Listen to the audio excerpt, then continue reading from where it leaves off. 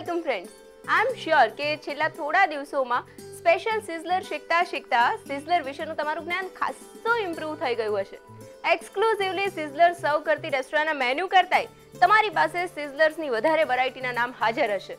અને હા, જો એપિસોડ્સ ધ્યાનથી જોયા હશે અને થોડી મહેનત કરશો ને તો આઈ એમ શ્યોર કે થોડા જ દિવસોમાં તમે તમારું પોતાનું એક નવું અને અલગ જ સિઝલર ક્રિએટ કરી શકશો. પણ ચાલો, આજે પણ એક સિઝલર હજુ શીખવાનું છે, તો એ વિશેનું જ્ઞાન લઈએ અને શરૂ કરીએ આજનો સેજાલ રસોઈ show, powered by Fortune rice brand health.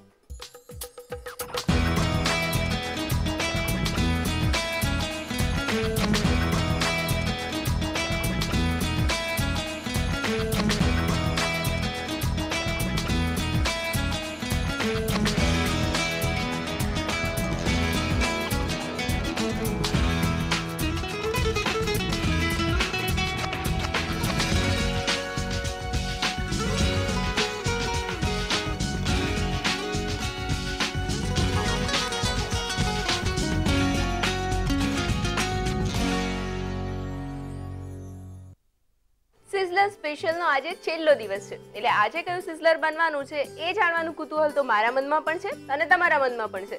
પણ એનો જવાબ આપશે cooking expert Sejal ભલાવત. Sejalben, sizzler બનાવવા માટે એક્સાઇટેડ છો? યસ યસ, લાગે છે, કારણ કે અત્યારથી જ તમે તો હોટ પ્લેટ ગરમ ગરમ મૂકી દીધી છે. તો જ સરસ ઇફેક્ટ આવે ને. આજે તો મજા પડે છે સિઝલરમાં, એવું અત્યારથી તો લાગે છે. પણ નામ તો પહેલા કહો, કયું સિઝલર છે? લેબનીઝ સિઝલર લઈ લઈએ. અરે વાહ! લેબનીઝ કુઝિનમાં ટ્રેડિશનલી સિઝલર બનતા હોય છે કે આપણે સિઝલર બનાવીએ છીએ? ના ના, બનતા હોય છે અને આપણે બનાવીએ છીએ. અચ્છા, સિમ્પલ લેબનીઝ સિઝલર છે કે એમાં કંઈક સ્પેશિયલ ટચ આપ્યો છે? થોડું ફ્યુઝન કર્યું છે, થોડો ઇન્ડિયન ટચ આપ્યો છે, થોડો મેક્સિકન ટચ. પણ આમ ઓવરઓલ એની ફ્લેવર આવશે, લેબનીઝ સિઝલર ખાતા હોઈએ એવી ફ્લેવર આવશે.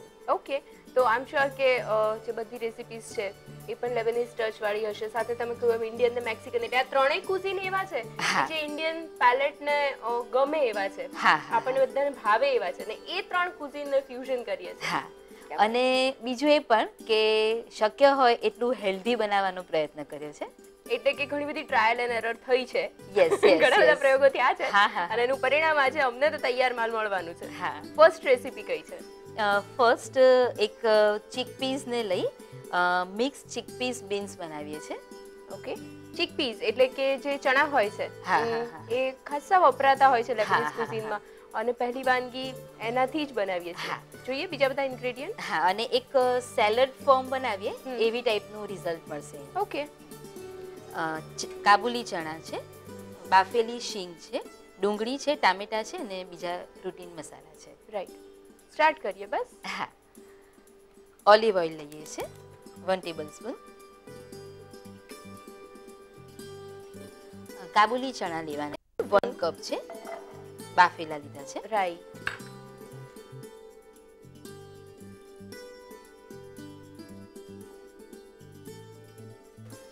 હવે કાબુલી ચણાને ઓઇલનું એક કોટિંગ આપી દીધું અને 2 થી 3 મિનિટ એને એઝ ઇટ ઇઝ આવી રીતે શેકાવા દેવાનું છે. ઓકે, સેલેડ ઘણા બધા બનતા હોય છે, અથવા તો લેબનીઝ ટચ અથવા તો ટેસ્ટ વાળા સેલેડ વર્લ્ડ વાઇડ બહુ જ પોપ્યુલર પણ છે.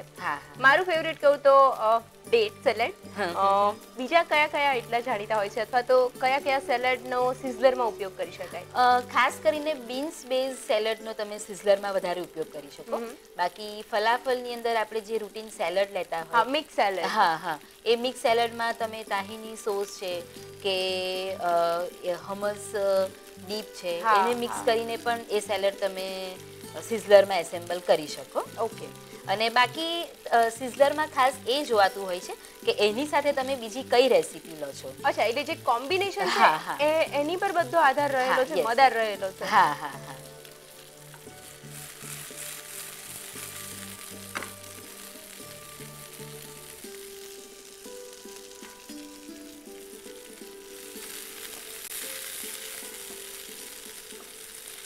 એટલે ઉપરનું લેયર સાધારણ કડક થશે એવી રીતે એને શેકવાનું છે. રાઈટ,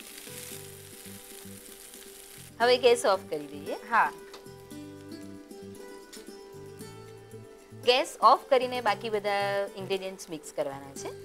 ડુંગળી લઈએ છીએ 2 ટેબલસ્પૂન, ટામેટા છે 2 ટેબલસ્પૂન. ઓકે.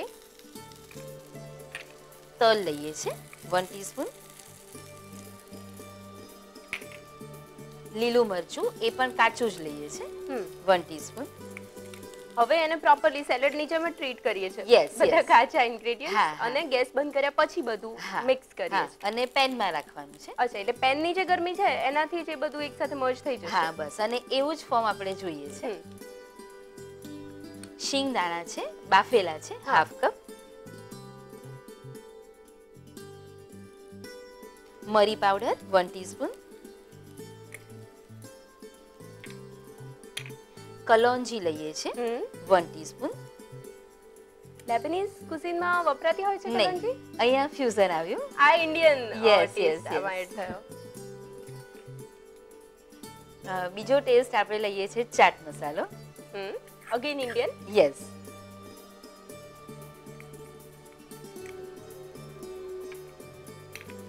તોફુ લઈએ છે 2 ટેબલસ્પૂન. લીંબુનો રસ 1 ટીસ્પૂન.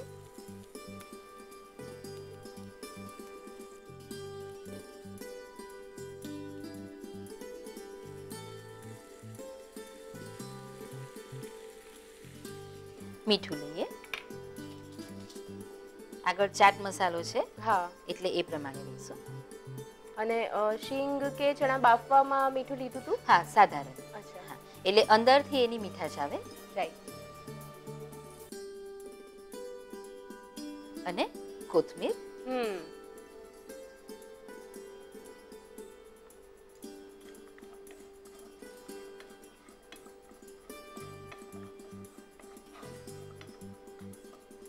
રેડી છે, બાઉલમાં લઈ લઈએ.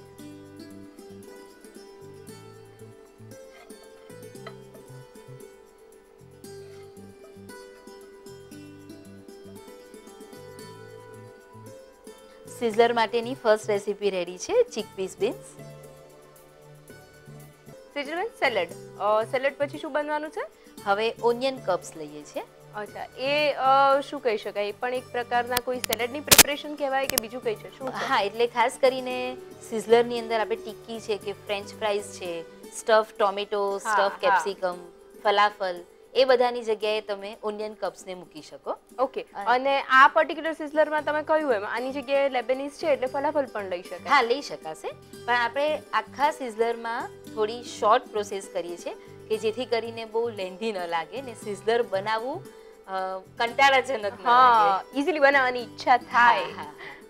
ધેટ મીન્સ કે આ રેસીપી પણ ક્વિક જ હોવાની છે. હા, હા. સામગ્રીથી શરૂઆત કરીએ. ઘઉંના ફાળા છે, ડુંગળી છે, કોથમીર, મરી પાવડર છે, ભારત પાવડર છે, મીઠું, ચીઝ સ્પ્રેડ છે, અખરોટ છે અને લીંબુનો રસ છે. સ્ટાર્ટ કરીએ. એક સ્ટફિંગ રેડી કરવાનું છે. ઓકે. ઘઉંના ફાળા લઈએ છે 1 કપ. અને પલાળેલા છે કે બાફેલા છે? નહીં, બાફેલા છે. એને 1 કલાક પહેલા પાણીમાં પલાળી અને 3 મિનિટ માટે માઇક્રો કરેલા છે, એટલે એકદમ છૂટા બફાય. અચ્છા, એમાં કશું ઉમેર્યું છે? નહીં, કઈ જ એડ નથી કર્યું. સ્પ્રેડ ચીઝ લઈએ છે 1 ટેબલસ્પૂન.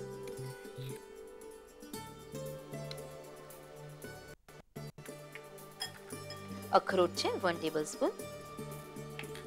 મીઠું,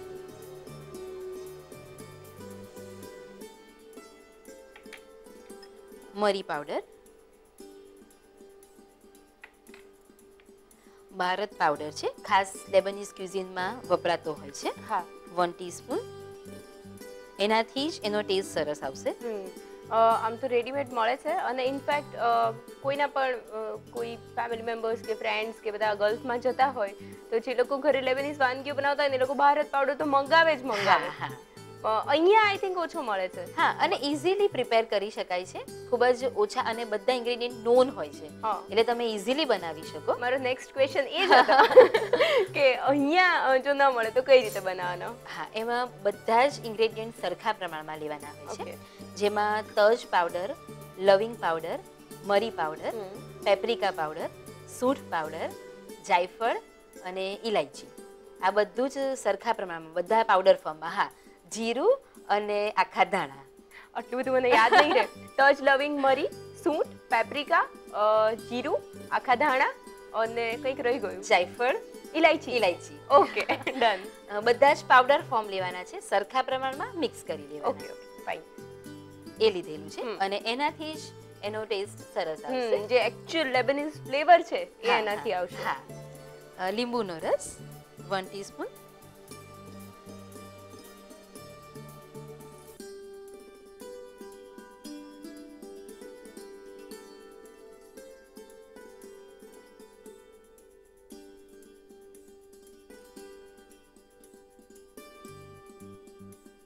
મિક્સ કરી લઈએ.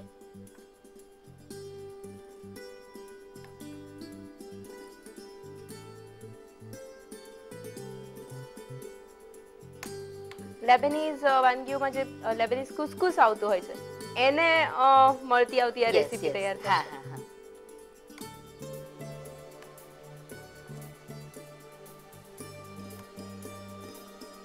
કોથમીર એડ કરીએ.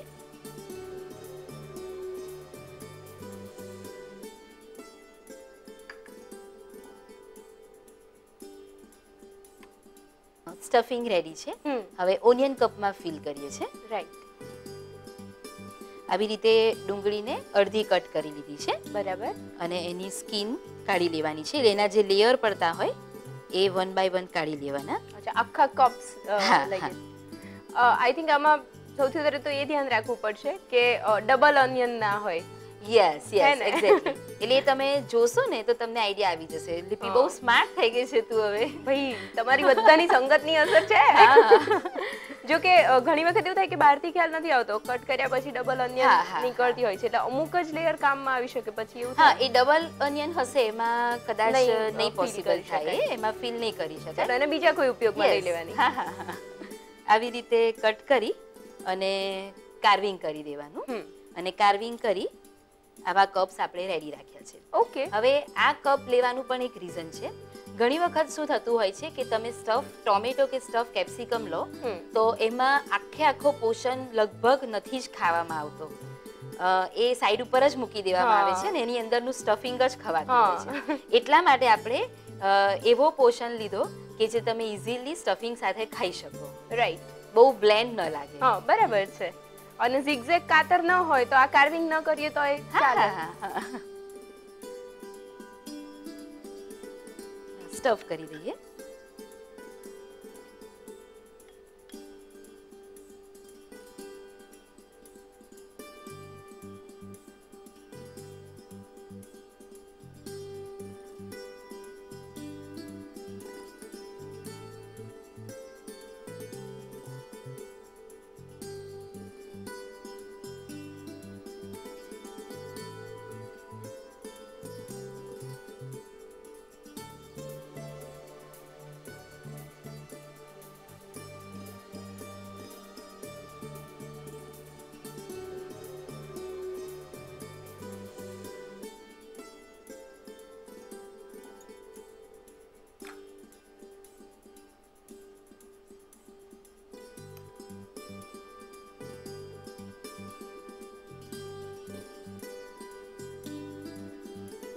પૂરેપૂરા ભરીએ છીએ કપ્સ અને થોડા પ્રેશર સાથે ભરીએ છીએ.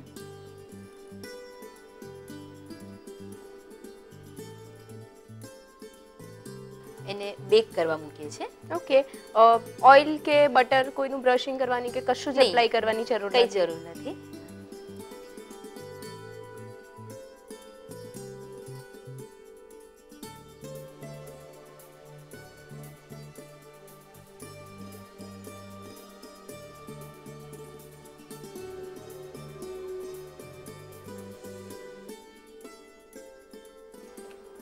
ડિગ્રી ઉપર જસ્ટ 2 મિનિટ્સ માટે એને બેક કરીએ છીએ. અને તમે જ્યારે સિઝલર એસેમ્બલ કરતા હો એ જ વખતે ઓવનમાંથી કાઢીને એને મૂકી દેવાનું એટલે ગરમ રહે. બોમ્બ રાખવા જરૂરી છે. હા. 2 મિનિટ પછી ઓવનમાંથી બહાર કાઢી લીધા છે ને એના લુકમાં બહુ વધારે કોઈ ફરક નથી પડતો. નહીં, જસ્ટ એને આપણે વોર્મ કરીએ છીએ. અચ્છા. અને એસેમ્બલ કરીએ ત્યાં સુધી વોર્મ રાખવાના છે. હા, એટલે તમે લાસ્ટમાં આ પ્રોસેસ કરો તો પણ ચાલે. અચ્છા. શું બનાવીએ છીએ હવે સેજલબેન?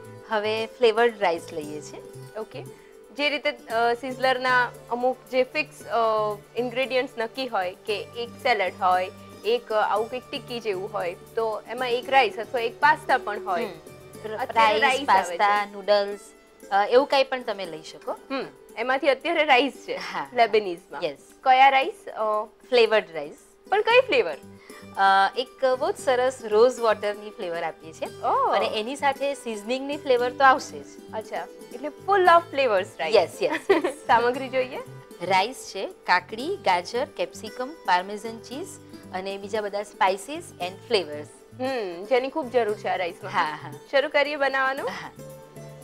ફર્સ્ટ બટરમાં લઈશું અચ્છા. અને ફ્લેવર ત્યાંથી જ બેસશે. આ રાઈસ બટરમાં જ બનાવવાનો. ઓકે. 1 ટેબલસ્પૂન બટર લઈએ છીએ.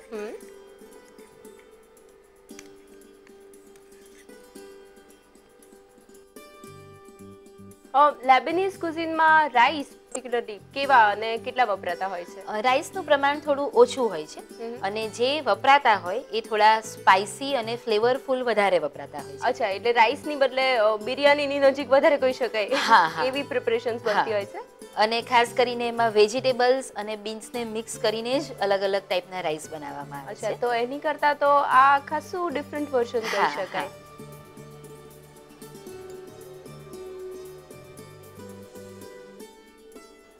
લીલું મરચું છે 1 ટેબલસ્પૂન.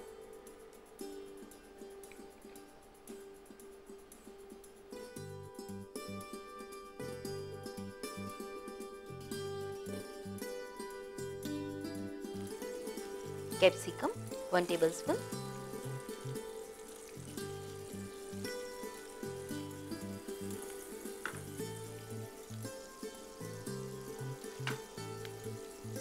ગાજર લઈએ છે 1 ટેબલસ્પૂન. કાચું જ લીધું છે અને બધું જ લાંબુ સમારીને લઈએ છીએ. લાંબુ સમારેલું છે.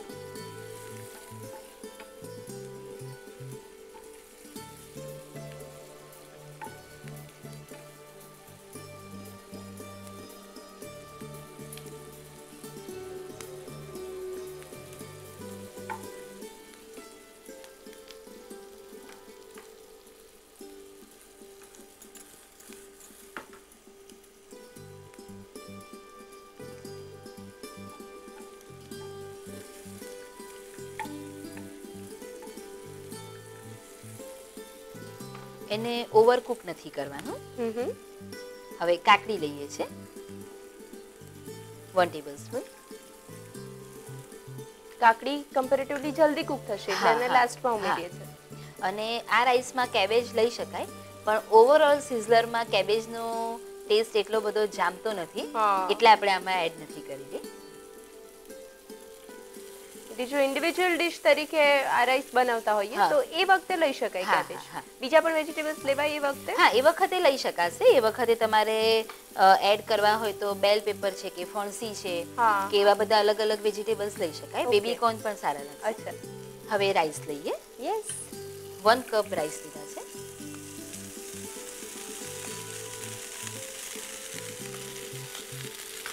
અને ફ્લેવર્સ આપીએ. ફર્સ્ટ મીઠું લઈએ. રાઈસમાં છે મીઠું? નહીં, રાઈસમાં મીઠું નથી. અત્યારે જ લઈએ. હા. રોઝ વોટર લઈએ છે 1 ટેબલસ્પૂન. ઓકે. મોટા ભાગે રોઝ વોટરની ફ્લેવર સ્વીટ ડિશમાં આપતા હોઈએ. અત્યારે સેવરીમાં પણ આપીએ છીએ. ફર્સ્ટ ટાઈમ તમને એમ જ લાગે કે રોઝ વોટરની ફ્લેવર આમાં જામશે કે નહીં, પણ ખાતા ખરેખર બહુ સરસ ટેસ્ટ લાગે છે. એક્ચ્યુઅલી કારણ કે એક તો રાઈસ, પાછો સેવરી રાઈસ અને એમાં ફ્લેવર્ડ એટલે ઘણા બધા મસાલાવાળો રાઈસ. હા હા હા. પણ એક વખત ટ્રાય કરશો તો જ તમને આઈડિયા આવશે. ચોક્કસ. મરી પાવડર 1 ટીસ્પૂન. ઓરેગાનો છે 1 ટીસ્પૂન. Bharat powder 1 teaspoon. એની ફ્લેવર બહુ જ ઓછી આપીએ છીએ. બરાબર. જેથી કરીને રોઝ વોટરની ફ્લેવર એની સાથે મર્જ ન થાય. હા, અમે રોઝની ફ્લેવર એમાં રોઝ વોટરથી જ્યારે આપી છે બહુ ડેલિકેટ હોય છે. હા હા હા. એટલા પ્રમાણમાં આપણે સ્પાઇસીસ એ રીતે જ એડ કરવાના કે એકબીજાની ફ્લેવર ક્લેશ ન થાય. અચ્છા, પણ ભારત પાવડર તો એમેય થોડો સંભાળીને કાયમ વાપરવો પડે એવું ખરું? હા, ખરું. કારણ કે જે એના ઇન્ગ્રેડિયન્ટ્સ છે એ બધા જ એટલા બધા મસાલેદાર ને એટલા બધા સ્ટ્રોંગ છે કે કદાચ પછી એવું લાગે કે દરેક ડિશમાં એનો એ ટેસ્ટ આવે. યસ. અને બીજું એ જ કે તમે વધારે પડતા સ્પાઇસીસ એડ કરો તો એનાથી ટેસ્ટ કે આખી ડીશ બહુ જ સરસ ટેસ્ટી બને એવું નથી હોતું. બિલકુલ નહીં. કેટલા પ્રમાણમાં અને કયા ઇન્ગ્રેડિયન્ટ સાથે મિક્સ કરવું એ ખૂબ જરૂરી છે. એટલે સ્પાઇસી હોવા કરતા બેલેન્સ્ડ હોવું વધારે જરૂરી છે. એક્ઝેક્ટલી. આપણે જે રીતે ગરમ મસાલાનો ઉપયોગ કરતા હોઈએ એવી જ રીતે થોડો સંભાળીને ભારત પાવડરનો યુઝ કરવાનો. હા, હા. ગેસ ઓફ કરીએ. અચ્છા. ચીલી ફ્લેક્સ લઈએ છે, હાફ ટીસ્પૂન.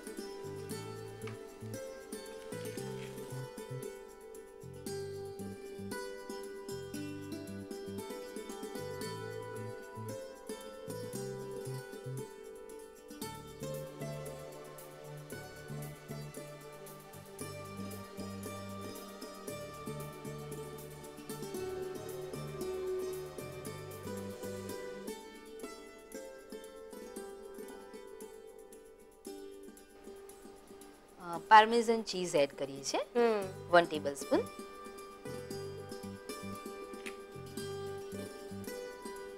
રાઈસ બને છે, મસાલેદાર રાઈસ બને છે, પણ આપણને તો ગુજરાતીઓને તો હળદર ન નાખીએ ત્યાં સુધી એવું લાગે જ નહીં કે મસાલા ભર્યા છે. કલર આવવો જોઈએ ને કાં તો પછી મરચાંનો લાલ કલર આવવો જોઈએ. એ સિવાય એવું લાગે કે બહુ ફીકું છે, બહુ ફીકું છે, પણ એકચ્યુઅલી બહુ જ ફ્લેવરફુલ છે. હા, હા. તો ફ્લેવર્ડ રાઈસ રેડી છે. રેડી થઈ ગયો? Yes, yes. બસ હવે એક છેલ્લી રેસીપી બાકી છે, એના પછી સિઝલર એસેમ્બલ કરી શકાશે. પણ આ શું બને છે એ જોઈ લઈએ. સેજલબેન, આઈ થિંક બધાએ ગેસિંગ થોડા થોડા કરી લીધા હશે કે એક સેલડ બન્યું, રાઈસ બન્યા, ઓનિયન કપ્સ બનાવ્યા, તો હવે શું ખૂટે છે સિઝલરમાં? શું ખૂટતું હશે? થોડું કંઈક મોઇસ્ટ જોઈએ, આઈ થિંક. સોસી, રાઈટ? Yes. અને સિઝલર સોસીસ વગર અધૂરા જ છે. સિઝલર સોસ તમે બનાવો ત્યારે સિઝલર પૂરું થશે. હા, અને આ સિઝલર માટે કયો સોસ બનવાનો છે? આપણે સિઝલર સોસ, લેબનીઝ સિઝલર માટેનો સિઝલર સોસ બનાવીએ છીએ. આ સિઝલર સોસ જ છે? યસ. એટલે બધા સિઝલરમાં વાપરી શકાય? નહીં, નહીં, નહીં. આ જ સિઝલરમાં આનું કોમ્બિનેશન સારું લાગશે. આવું ના કરો. અચ્છા, લેબનીઝ સિઝલર સોસ છે. હા, હા. સામગ્રી જોઈએ. હા. કાચા કેપ્સિકમ અને તુલસીની પેસ્ટ છે, કાચા ટામેટાની પેસ્ટ છે, ચીઝ સ્પ્રેડ છે, ડુંગળી, લસણ, વિનેગર, જાવંત્રી, લવિંગ છે, મરી પાવડર, મીઠું અને ઓરેગાનો. ઓકે, ચલો બનાવી દઈએ સોસ. હવે એ જ ખૂટે છે. યસ. ગેસ ઓન કરવાનો. હા. ઓઇલ લેશું, 1 ટેબલસ્પૂન.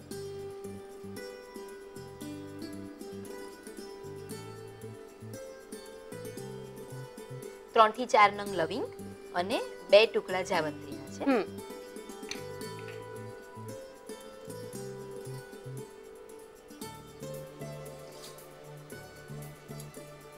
લસણ ઝીણું સમારેલું છે, 1 ટીસ્પૂન. ઓવરઓલ લેબનીઝ કુઝીનમાં બહુ જ બધી સ્ટ્રોંગ ફ્લેવર્સ વપરાતી હોય છે એવું છે? હા, સ્ટ્રોંગ ફ્લેવર. પણ જ્યાં તમે હમસ કે તાહીની પેસ્ટનો ઉપયોગ કરો એ વખતે થોડી બ્લેન્ડ ફ્લેવર લો તો એ તાહીની પેસ્ટની ફ્લેવર સરસ એન્હાન્સ થાય. અચ્છા, એટલે બે એક્સ્ટ્રીમ્સ છે, કાં તો એકદમ સ્ટ્રોંગ ફ્લેવર્સ હોય અને કાં તો માઇલ્ડ હોય. Yes, yes. હા, કોઈ સેલડ ફોર્મમાં તમે કોઈ ડીશ એસેમ્બલ કરો ત્યારે થોડી માઇલ્ડ ફ્લેવર લેવાની. બરાબર. અને સિઝલર્સ જનરલી થોડા હોટ એન્ડ સ્પાઇસી હોય તો વધારે ભાવતા હોય, વધારે સારા લાગે છે. તો જ એ સિઝલ કરતા હોય એવું લાગે છે. નામ તો જ સાર્થક થાય. ડુંગળી લઈએ છે, કાચી જ ડુંગળી છે, 2 ટેબલસ્પૂન.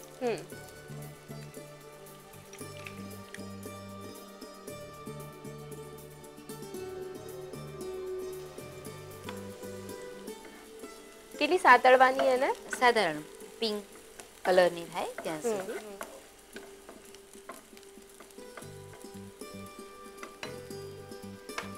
હવે એક મીડિયમ સાઇઝનું કેપ્સિકમ લીધું છે અને 10 થી 12 નંગ તુલસીના પત્તા, બંનેને સાથે મિક્સરમાં ક્રશ કરી લીધા છે. ઓકે. કેપ્સિકમ કાચું જ લીધું છે.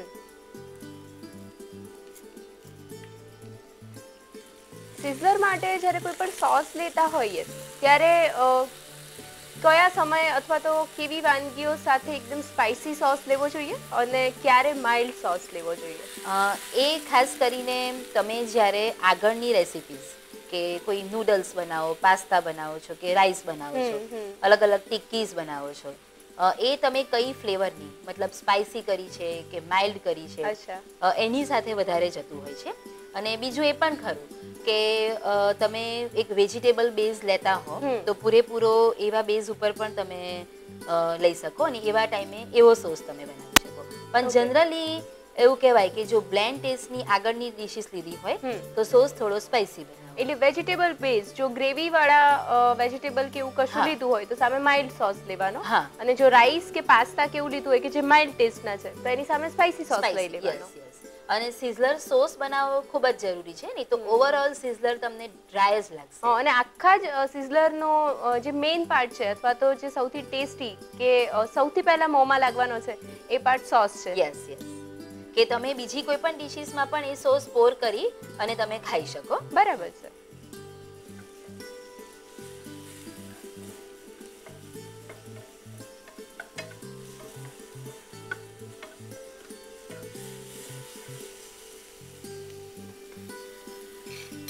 કાચા ટામેટાની પેસ્ટ છે, એક મોટી સાઈઝનું ટામેટું લીધું છે, એ લઈએ છે.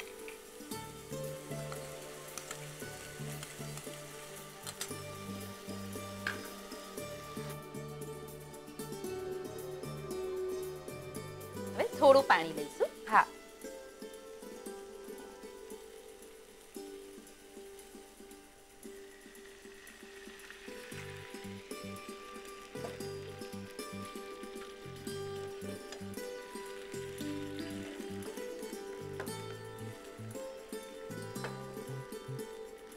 અને સિઝનિંગ કરીએ. મીઠું,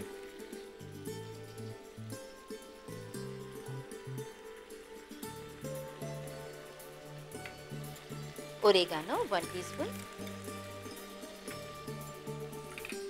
મરી પાવડર લઈએ છે 1 ટીસ્પૂન, અને હાફ ટીસ્પૂન જેટલું વિનેગર એડ કરીએ છીએ, વધારે નહીં લેવાનું. હા.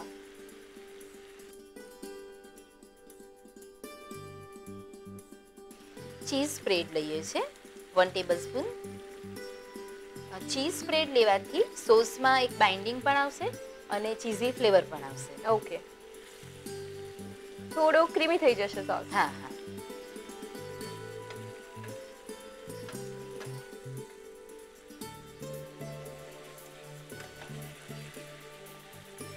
રેડી છે, ગેસ ઓફ કરીએ. હા.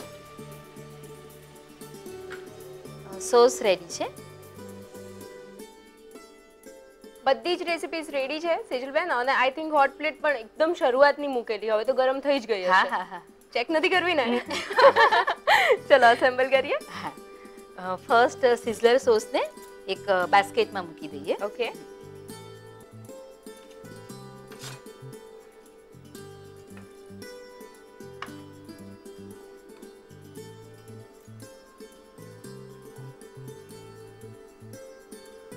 સોસને અલગથી બાસ્કેટમાં સર્વ કરીએ છે?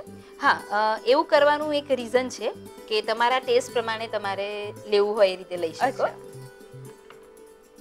જો કે સોસને બહુ સોસી નથી રાખ્યો. નહીં, અને સોસી કરવો હોય તો તમે થોડું વધારે ચીઝ સ્પ્રેડ ને પાણી લઈને સોસી કરી શકો. ઓલરાઈટ, અત્યારે પ્રમાણમાં ઘટ રાખીએ. હા હા.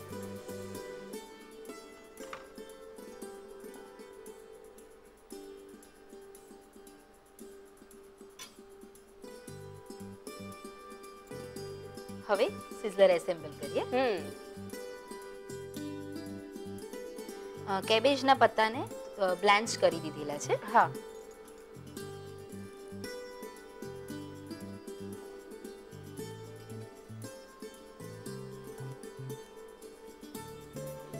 સાઈડમાં રાઈસ મૂકીએ છીએ ફર્સ્ટ.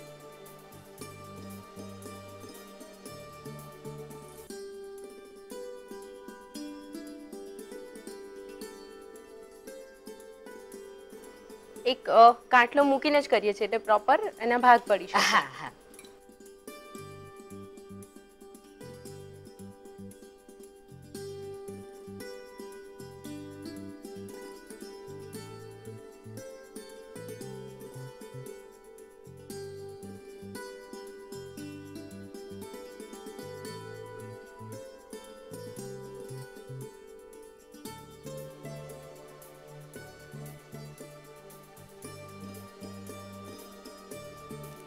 વચ્ચેના પોર્શનમાં સેલડ મૂકીએ.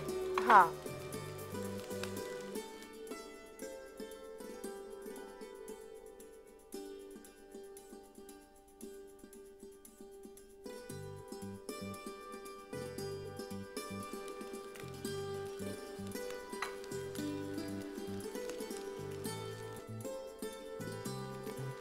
સાઈડમાં ઓનિયન કપ.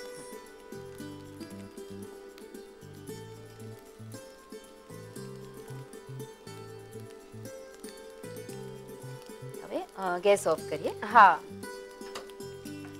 વુડન પ્લેટ આપશો. યસ.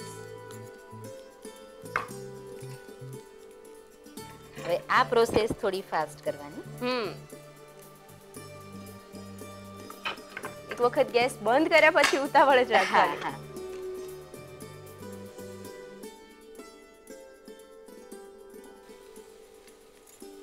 ગાર્નિશ કરી દઈએ છીએ. હા. તો રેડી છે લેબનીઝ સિઝલર. અને સરસ મજાની સિઝલ ઇફેક્ટ આવી છે. તમે શરૂઆતમાં કહી દી અસલ એવી.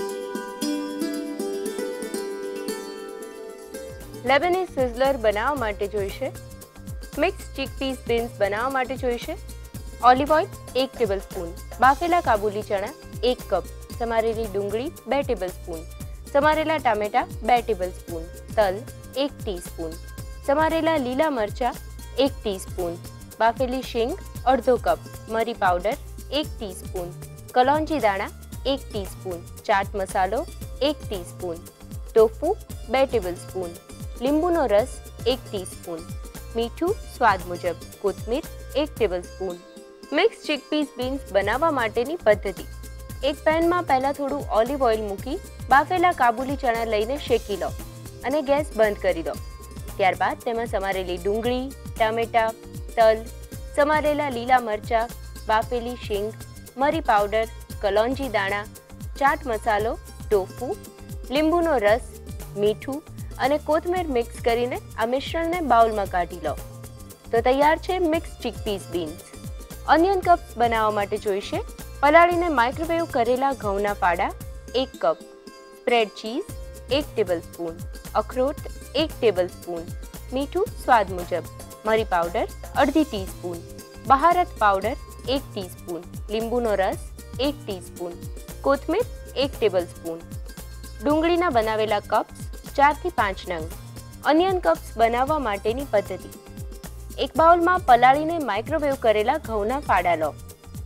એમાં સ્પ્રેડ ચીઝ, અખરોટ, મીઠું, મરી પાવડર, બહારત પાવડર, લીંબુનો રસ લઈને મિક્સ કરી લો. છેલ્લે કોથમીર ઉમેરી મિશ્રણને બરાબર હલાવી લો. હવે ડુંગળીમાંથી બનાવેલા કપ્સમાં આ સ્ટફિંગને સ્ટફ કરો અને તેને બેકિંગ ટ્રેમાં મૂકી અવનમાં 180 ડિગ્રી પર 2 મિનિટ માટે બેક થવા દો. તો તૈયાર છે ઓનિયન કપ્સ. ફ્લેવર્ડ રાઈસ બનાવવા માટે જોઈશે રાંધેલા ભાત 1 કપ, બટર 1 ટેબલસ્પૂન, સમારેલા લીલા મરચા 1 ટેબલસ્પૂન, લાંબા સમારેલા કેપ્સિકમ 1 ટેબલસ્પૂન, લાંબા સમારેલા ગાજર 1 ટેબલસ્પૂન, લાંબી સમારેલી કાકડી 1 ટેબલસ્પૂન, મીઠું સ્વાદ મુજબ, રોઝ વોટર 1 ટેબલસ્પૂન, મરી powder 1 teaspoon, oregano 1 teaspoon, બહારત powder 1 teaspoon, chilli flakes અડધી teaspoon, પાર્મેઝન cheese 1 tablespoon. Flavoured rice બનાવવા માટેની પદ્ધતિ. એક પેનમાં બટર મૂકી સમારેલા લીલા મરચા, સમારેલા કેપ્સિકમ, સમારેલા ગાજર અને સમારેલી કાકડી લઈને સાંતળી લો. સંતળાઈ જાય એટલે તેમાં રાંધેલા ભાત, મીઠું, રોઝ વોટર, મરી powder, oregano, બહારત powder, chilli flakes અને પાર્મેઝન ચીઝ ઉમેરી મિક્સ કરી બરાબર સાંતળી લો. તો તૈયાર છે ફ્લેવર્ડ રાઈસ.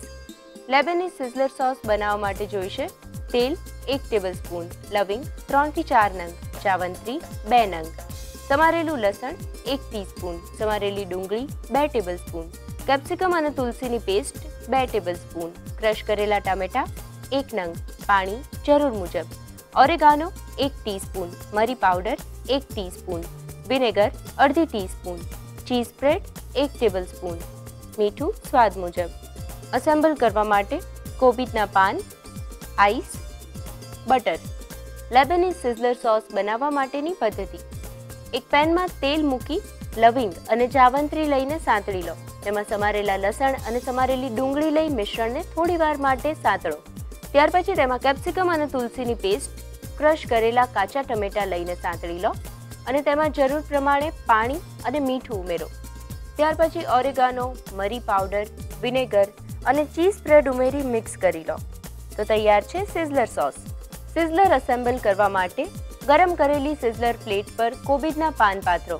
તેની ઉપર એક રિંગ મોલ્ડ મૂકી બંને સાઈડમાં ફ્લેવર્ડ રાઈસ મૂકો અને રિંગ મોલ્ડ ઉઠાવી લઈ તેની જગ્યાએ ચીકપીસ બીન્સ સેલેડ ભરો. તેની ઉપર મોસંબીની બાસ્કેટમાં ભરેલો સોસ મૂકી બંને બાજુએ ઓનિયન કપ્સ મૂકો. હવે સિઝલર પ્લેટને વુડન ટ્રેમાં લઈને બટર અને આઈસથી સિઝલ કરી સર્વ કરો. તો તૈયાર છે લેબનીઝ સિઝલર. સિઝલર તૈયાર થઈ ગયું છે આ રસોડે અને હવે બનાવવાનું છે એક મોકટેલ. કયું છે હમણાં પૂછી લઈએ. સેજલબેન, કયું મોકટેલ છે? લીચી લાઈમ લઈએ છે. સિઝલરની સાથે સર્વ કરવા માટે મોકટેલ એક સરસ ઓપ્શન છે કે સિઝલર બનાવ્યું સાથે મોકટેલ મૂકી દીધું, ચલો ફિનિશ, બીજું કંઈ જ સર્વ કરવાની જરૂર નહીં. આવી રીતે સિઝલર સાથે બીજું શું શું સર્વ થઈ શકે? ખાસ કરીને તો તમે કહ્યું એમ કે મોકટેલ્સ જ વધારે જતા હોય. જો સિઝલર ખાતા ખાતા સાથે લેવું હોય તો એવી રીતે તમે કરી શકો. અધરવાઇઝ પછી ડેઝર્ટ છે એક ઓપ્શન કે સિઝલર પતી જાય એટલે સિઝલર ફિનિશ કરી દો તમે, એ પછી તમે ડેઝર્ટ લઈ શકો. આ જ બે કોમ્બિનેશન જશે. રાઈટ, પણ કયા સિઝલર સાથે મોકટેલ જાય અને કયા સાથે ડેઝર્ટ, એ કપરું કામ છે નક્કી કરવાનું. અને ખાસ કરીને જો ડેઝર્ટ તમે લો તો સિઝલરમાં પણ લેન્ધી પ્રોસેસ હોય, પ્લસ તમે ડેઝર્ટમાં પણ એટલી પ્રિપરેશન કરો. એના કરતાં બેટર છે કે મોકટેલ લઈ લો તો ઓછી મહેનત. અને આજકાલ મોકટેલ્સ બધા વધારે પ્રિફર કરતા હોય છે. સાચી વાત છે. એટલે જો ડેઝર્ટ બનાવો તો ક્વિક બનાવવાના અને નહીતર મોકટેલ બનાવી દેવાના, નહીતર પછી કોલ્ડ ડ્રિંક રેડી સર્વ કરી દેવાનું. Shortest option. આ મોકટેલ માટે શું લઈએ છે ઇન્ગ્રેડિયન્ટ્સમાં? સ્વીટ લાઈમ જ્યુસ છે, લીચી જ્યુસ છે, ફ્રેશ મલાઈ છે, કોકોનટ વોટર છે. સ્ટાર્ટ કરીએ? યસ. મને લાગે છે આ તો શરૂ કરીશું એવું જ પતી જશે. હા. કેમ કે પ્રી પ્રિપરેશન મેં કરી રાખેલી છે એટલે. Thank you so much. ચલો. હા. આઈસ ક્યુબ લઈએ છે. હા. ફ્રેશ નાળિયેરની મલાઈ છે 1 ટેબલસ્પૂન.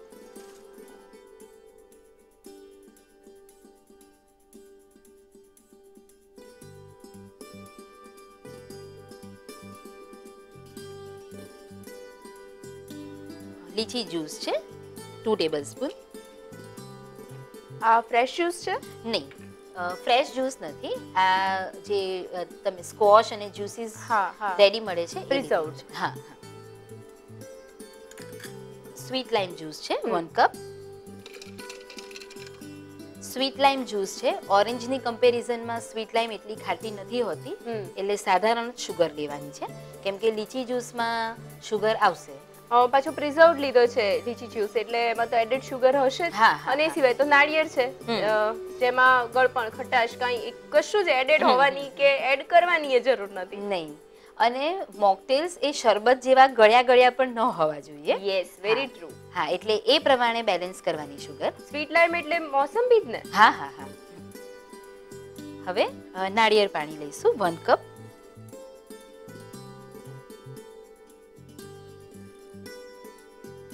બ્લેન્ડ કરી દઈએ.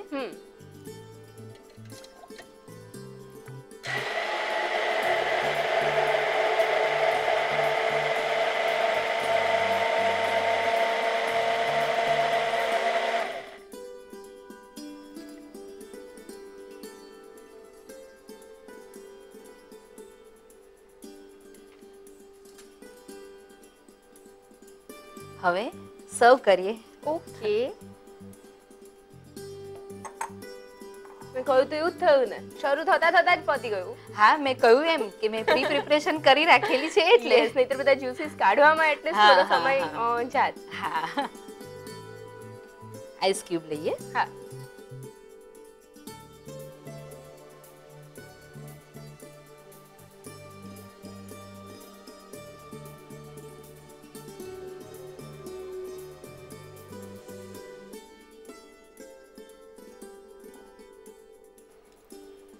સ્ટ્રો મૂકી દઈએ હા અને મોસંબીની સ્લાઇસથી જ ડેકોરેટ કરીએ છીએ. હા તો રેડી છે લીચી લાઈમ ઠંડુ ઠંડુ સર્વ કરવા માટે. યસ.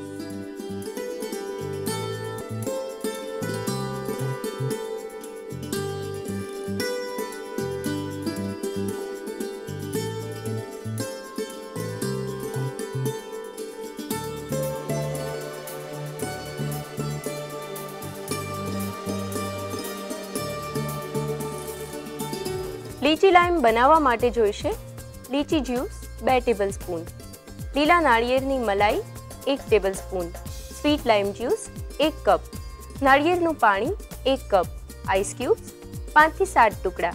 ગાર્નિશિંગ માટે મોસંબીની સ્લાઇસ. લીચી લાઈમ બનાવવા માટેની પદ્ધતિ: એક જારમાં આઈસ ક્યુબ્સ, લીલા નાળિયેરની મલાઈ, લીચી જ્યુસ, સ્વીટ લાઈમ જ્યુસ અને નાળિયેરનું પાણી લઈને એને બ્લેન્ડ કરી લો. બ્લેન્ડ થઈ જાય એટલે સર્વિંગ ગ્લાસમાં પહેલાં આઈસ ક્યુબ લઈ એમાં તૈયાર કરેલો જ્યુસ પોર કરો અને મોસંબીની સ્લાઇસથી ગાર્નિશ કરી સર્વ કરો તો તૈયાર છે લીચી લાઈમ. Letter reading time. એક બહુ જ સરસ ઈમેલ આવ્યો છે જે યેશાએ મોકલ્યો છે. ઘણું બધું લખ્યું છે, બહુ જ સુંદર લખ્યું છે. અમને બધાને વાંચવાની બહુ જ મજા આવી, પણ એના થોડા અંશો તમારી સાથે શેર કરું છું. યેશા લખે છે કે હું વર્કિંગ વુમન છું, એટલે હંમેશા તો સમય નથી રહેતો, પણ જ્યારે સમય મળે છે ત્યારે આ શો અચૂક જોઉં છું અને જોયેલી રેસિપીસ એ જ દિવસે અથવા તો મોડામાં મોડી બીજે દિવસે ચોક્કસ ટ્રાય કરી લઉં છું. યેશા કહે છે કે શો વિશે હું શું લખું. શરૂઆત થાય ત્યારથી જ રેસિપીની સાથે સંભળાતું બેકગ્રાઉન્ડ મ્યુઝિક, સાથે સાથે ગ્રાફિકલ પ્રેઝન્ટેશન અને ઓફકોર્સ વાનગીઓ દિલ જીતી લેવા માટે કાફી છે. એમણે લખ્યું છે કે આખી ટીમ શોને આટલો સુંદર બનાવવા માટે જે કંઈ પણ પ્રયત્નો લે છે એ સ્ક્રીન પર દેખાય છે અને કદાચ એટલા માટે જ આટલા વર્ષોથી દરેક કુકરી શો માટે સૌથી તગડી કોમ્પિટિશન છે આ show. Thank you so much યેશા. સાથે સાથે એમણે એવું પણ કહ્યું છે કે હું ભગવાનને પ્રાર્થના કરું છું કે આ શો હજારો એપિસોડ સુધી ચાલે, જેથી કરીને અમારી નેક્સ્ટ જનરેશનને પણ આટલું સરસ વેજીટેરિયન ફૂડ શીખવાનો ચાન્સ મળે. Thank you so much યેશા. હું ઈચ્છું કે યેશાબેનની જેમ તમે પણ તમારા વિચારો અમારી સુધી ચોક્કસ પહોંચાડો. નથી ખ્યાલ આવતું મારા ફેસ પર કેટલું નૂર આવી ગયું છે. ચલો આ જ રીતે પત્ર લખતા રહો. નોંધી લો અમારું સરનામું: રસોઈ શો, ETV ગુજરાતી, બીજો માળ, સંભાવ હાઉસ, જજીસ બંગલો રોડ, બોડકદેવ, અમદાવાદ 380015. અમારું ઈમેલ આઈડી છે rasoishow@etv.co.in. ભાઈ લેબેનીઝ વાનગીઓ આજકાલ બહુ જ પોપ્યુલર થઈ રહી છે, એટલે કોઈ પણ મોલ અથવા તો મોટા સ્ટોરમાંથી કુસકુસ તમને ઇઝીલી મળી જશે. અને હા, ઘરમાં ઇન્સ્ટન્ટ નૂડલ મસાલાના પેકેટ્સ તો પડ્યા જ હશે, તો એક કામ કરજો, ઉંફાળા પાણીમાં આ મસાલો પલાળી થોડા ડ્રાય ફ્રૂટ્સ અને કુસકુસ એમાં મૂકી દેજો. થોડી વાર માટે પલળે એટલે ઝડપથી તૈયાર થતી કોઈ પણ મેનુ સાથે સર્વ કરી શકાય એવી સાઈડ ડિશ રેડી થઈ જશે. હા, પણ આ મસાલા કુસકુસ બનાવો ને ત્યારે મને યાદ જરૂર કરજો. આ વાત સાથે જ આજનો એપિસોડ અહીંયા પૂરો કરીએ. C you tomorrow friends. Bye bye.